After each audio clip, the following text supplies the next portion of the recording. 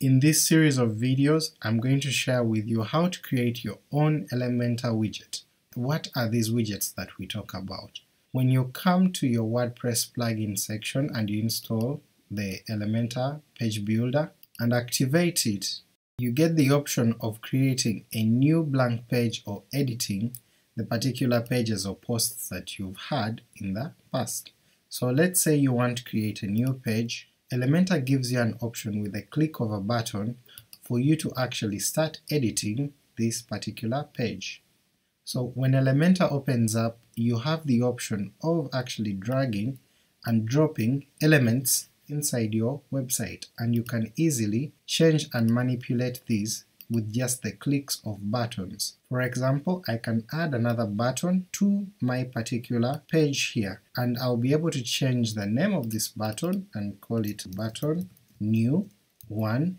and I can just click the center button. I can change the link of where this is going and say this will go to Google, and I can change even the size of it from small to extra large or to even medium, large or medium, depending on what I really think should be as part of my design of the website.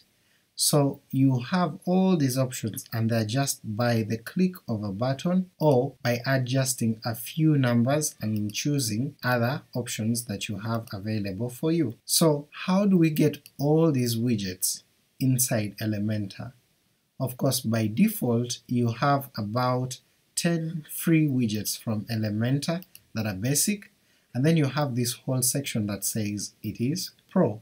and these are not available for you unless you purchase the Pro version of Elementor. Now, if you're someone with the skills that can allow you to develop your own widgets, it's a plus for you, and that's what I want to share with you in this video series, so that you can be able to create your own widgets that do one small item, and you don't have to incur maybe costs that are so huge for you to maintain. However, when you go to your plugins section and search for Elementor, you'll be able to see a number of other plugins that have been built this way to extend Elementor, which is a plugin. Now, you might want to use only one piece of widget from one plugin, but you find that it has a whole load of bloat that has been thrown inside that particular plugin, and you don't know how to scale it down or just to use one piece, and that's going to take a lot of time.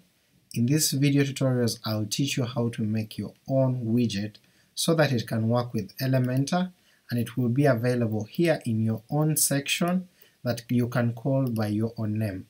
Now of course you can sell these widgets that you've made, or you can even open source them for other people to use and to enjoy from your creativity. So for whatever reason you watch this series, I hope you enjoy it, I hope you get the best out of it, and if you have any questions, feel free to leave them in the comments, and don't forget to subscribe to the channel.